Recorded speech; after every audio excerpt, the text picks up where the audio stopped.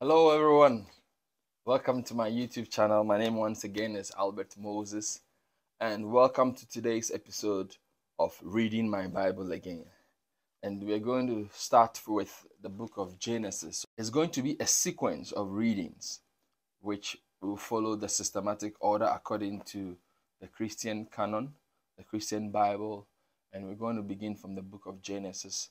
However, we're going to intermittently alternate between the Old Testament and the New Testament. So if we have one episode on Old Testament, we're going to alternate with another episode on the New Testament. And in today's episode, we are going to read Genesis chapter 1.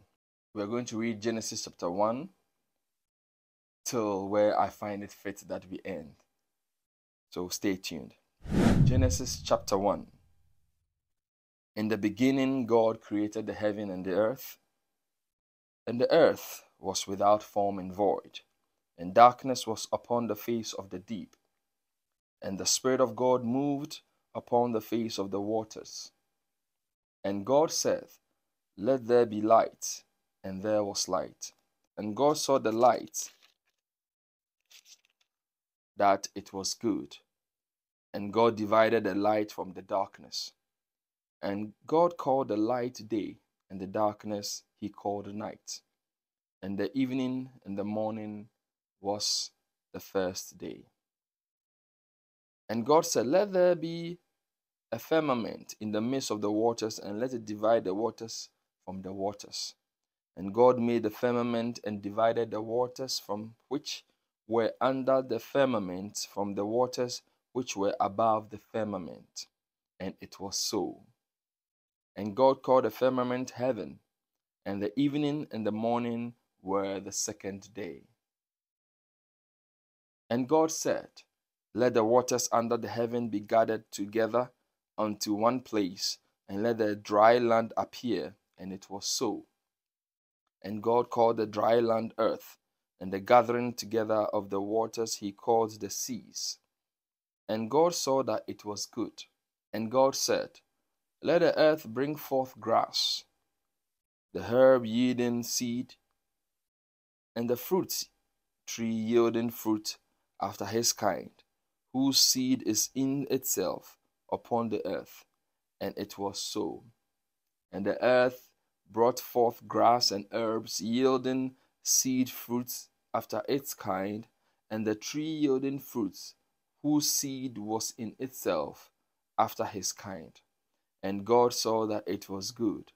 And the evening and the morning were the third day. And God said, "Let there be lights in the firmament of the heaven to divide the day from the night, and let them be for signs and for seasons and for days and for years. And let them be for lights in the firmament of the heaven to give light upon the earth." And it was so. And God made two great lights, the greater light to rule the day, and the lesser light to rule the night. He made the stars also.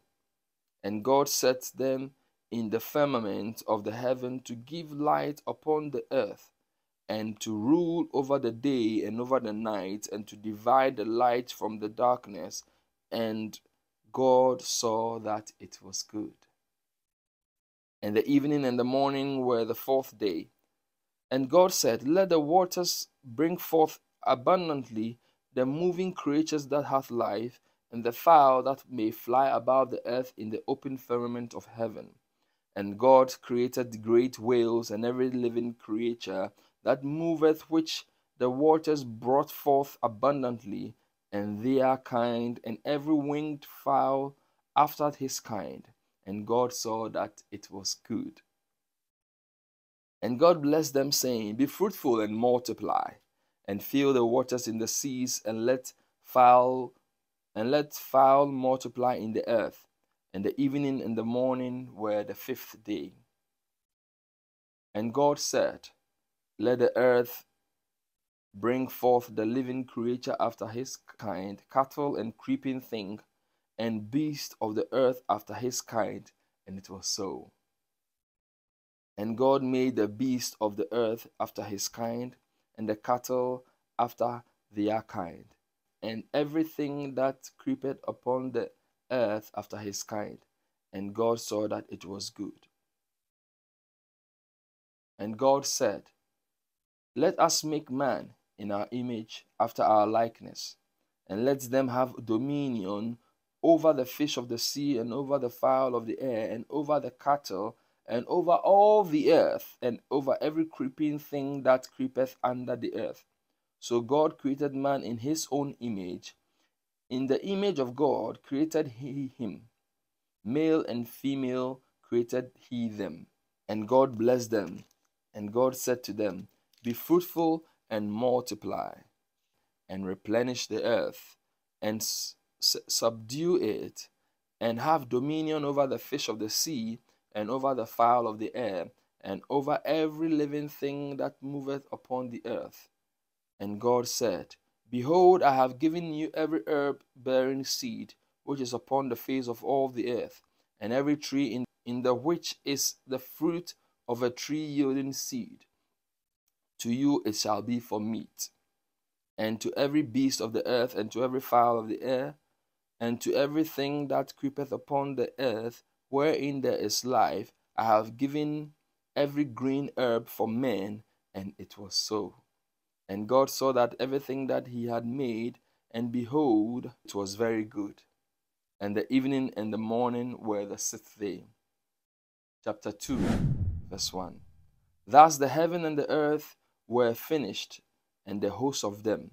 And on the seventh day God ended his work which he had made, and he rested on the seventh day from all his works which he had made.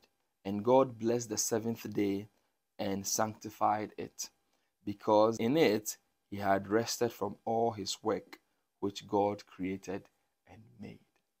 This brings us to the reading of the word in this episode. I took my time to read it because the word of God needs to be taken very seriously, and we cannot just rush or glance through. We have time to reflect on the word, and we'll come back with a moment of reflection. Thank you for watching. Don't forget to like, share, and subscribe. Blessings. Bye-bye.